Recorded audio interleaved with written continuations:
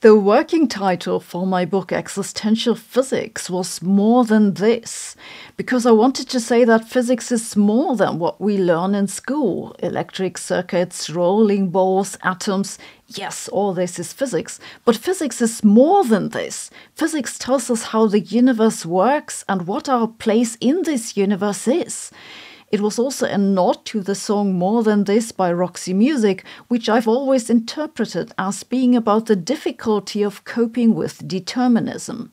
The title Existential Physics was a suggestion from my editor, and I liked it immediately. I think it captures well what the book is about, and in all fairness is much more descriptive than my working title. Existential Physics is concerned with all those questions of our existence that touch on physics. What is time? Are the laws of nature just a coincidence? Do we have free will? Are there limits to what we can know? What happens to the information about the composition of our body and brain after we die? These are all questions that I talk about in my book. I've also in my book tried to make clear how much of what we talk about in the foundations of physics is really knowledge and how much of it is just belief. The idea, for example, that there are universes other than our own.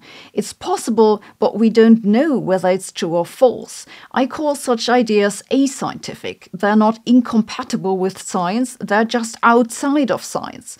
The multiverse is such an idea. So is the idea that the universe can think. We don't have any evidence that it does think, but we can't rule it out either. It's possible. My book covers what I think are the most interesting topics in the foundations of physics. I really enjoyed writing it, and I hope you'll enjoy reading it. Merci d'avoir écouté.